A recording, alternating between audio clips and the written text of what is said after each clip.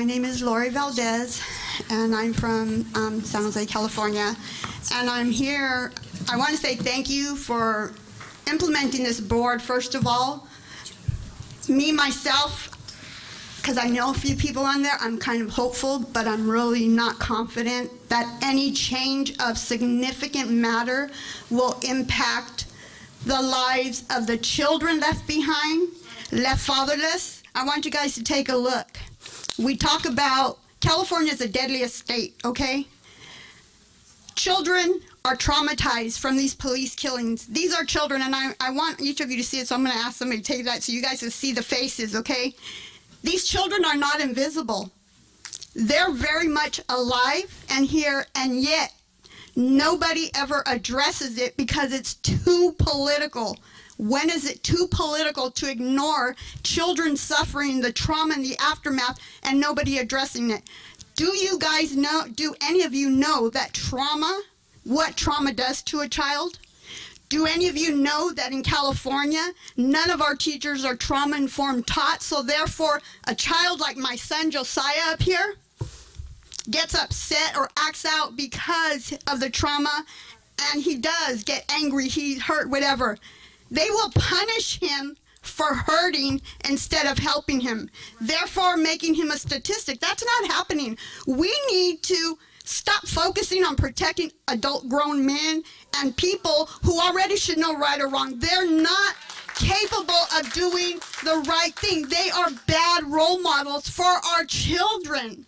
We need to focus on the ones left behind. These are little people who have to live in fear the rest of their lives because an officer claimed he acted in fear. There's no reason why a man should be acting in fear if he knows his community.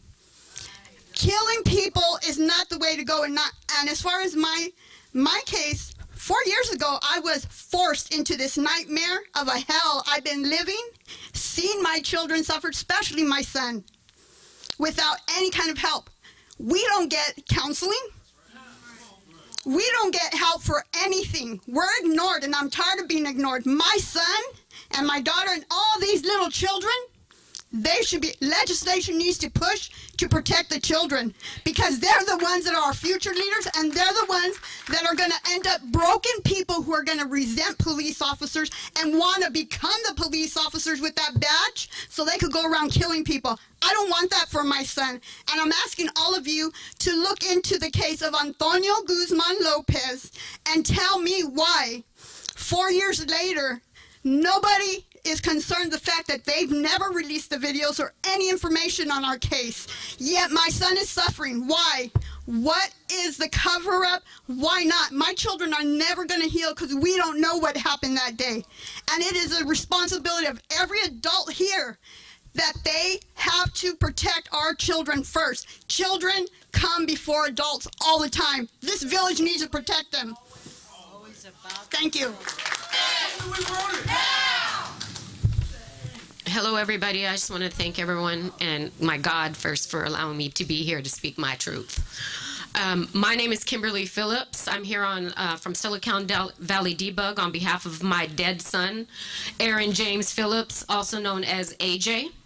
On August 10, 2015, there was a call for help at my house. The police showed up because my son was threatening suicide. I was their first point of contact, despite the lies that they told in the press release. Yes, there's several lies here, and I'm going to try to get it before the 3 minutes because I never had the opportunity to speak the truth as being a witness. When those officers arrived, they were nowhere near the front of my house. They parked next to my neighbor's house. They automatically took their weapons out, and I saw that. So I tried to approach them, and I was told to stop. And I was begging them, please don't kill my son. Please don't kill my son. He needs help. Not even seconds later, I hear my son come out. I can't see him, and all he says is what? You know, and the next thing you know, they say, put your hands up, put your hands up, put your hands up, and then the bullets go off right past my face. As I'm screaming, bloody murder, when they stopped, I tried to run to him. and I was ordered to the ground at gunpoint. The only reason I stopped is because my daughter behind me said, Mom, Mom. She didn't want me to get shot. So I said, oh my God, did you just kill my son? You know what the officer's response was? I don't know, ma'am. I can't see. I don't know, ma'am. I can't see. So, later we were taken away. And when we were taken away, they knew my baby was dead. But they didn't tell me he was dead. They lied and said that he ran back in the house and they never shot him, and he shot himself. And let me tell you something, God is not allowing that, because my God done showed me the truth. There is blood spatter all outside the windows of my house. There was blood spatter on the cement. There's blood spatter on my screen door, and it bleeds to this day, and I refuse to wash it off, because that's his truth. I gave them access to my digital camera. I got 4 hours missing data. Yeah. Never had 4 hours missing data since August 10th, 2015. Yeah. I have filed complaints with Internal Affairs. None of this exists to them, that they acted within protocol. Okay? Now, if you didn't shoot my son, why do I got 4 hours missing data? They say they never touched my camera. I had forensics. I spent thousands of dollars to find out proof that they did, and I submitted all this. I showed them to their face they lie, and what do? They acted within policy. So I'm here to tell you, I even filed a department with the Department of Justice. I get letters back, I'm sorry, ma'am, your son killed himself. I said, what about the blood? What about my 4 hours missing data? What about the projectile y'all say you have I found? What about the injuries to his legs you never told me about? I want you to picture this. When I fought so hard to get that police report, I fought hard. Yeah. When I fought so hard to get his autopsy, I was told by Officer Rosa Vega he had one injury to his head, nothing else. I find out he has injuries to the leg, defects on his pants. I was told a dog came in the house, and that's what those are, postmortem dog bites. I'm telling you, no, that's gunshot wounds. And let me tell you something. Picture this, my baby dead with his eyes wide open, pants down, laying there right away while they're cleaning up. And I want to ask you, if this is what the police officer's Bill of Rights does. It allows them to commit murder and clean it up because there's no accountability. I want to know, if was they acting within policy while there's on their hands and knees cleaning up my son's blood? Yeah. Deleting footage? Right. Pushing my camera up? Come on now. And if I file complaints with IA, IPA, everywhere, and no one's done nothing for me or my family, where does one go? Y'all sending me the wrong message. Okay, that's why we need to dismantle the officers' Bill of Rights, because this allows them to kill people and then and lie and say it's a suicide. This is corruption at its finest. And when the Department of Justice, I got a restraining order from the FBI even. Okay? The FBI won't even help me. Nobody. So remember my son's name and remember my face. Aaron James Phillips, AJ. I am Aaron James Phillips. So there you go. Y'all murdered my baby.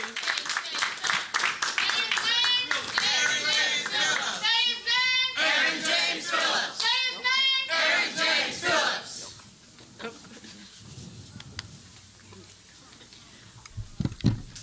My name is DeNaa Abello. I'm the wife of James Nate Greer. We were together for 25 years, and he was killed by Hayward and Bart police on May 23rd, 2014. There was over 20 officers there. It's caught on video, and he was pulled over for what the lieutenant said was driving goofy. So I see that you guys are doing this little form. The police are going to go and put their little data in there and stuff like that. This is what I call due diligence.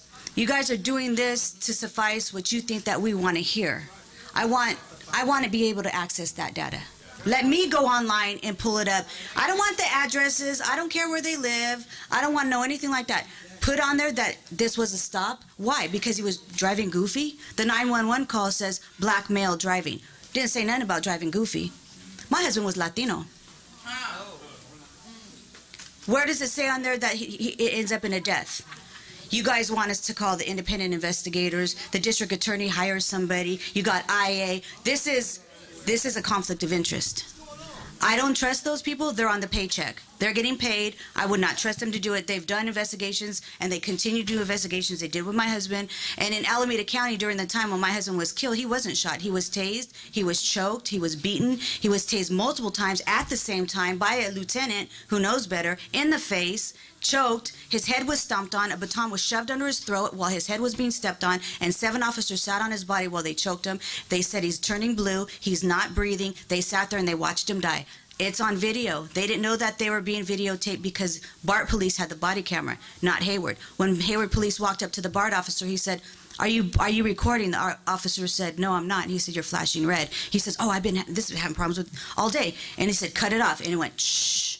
2 other videos pop up. BART officers also had these videos on. They are on the other side, and they're saying his lips are blue. They said, let's see what kind of mood he's in. Put a mood ring on him. I bet you it turns black. They knew he was dying. I watched my husband take his last 3 breaths. They stood there and watched him take his last 3 breaths while they made jokes and they made fun of him. They didn't check his pulse. See, the fire department and the ambulance was right there, ready to go. They wouldn't let him on the scene. They waited for him to die before the ambulance was allowed and the fire department was allowed to come. No one checked his pulse. The BART officer that pulled him down, who initiated his death, had CPR training the day before. Did nothing, absolutely nothing. So this little thing, if you can make it public record, people can access it.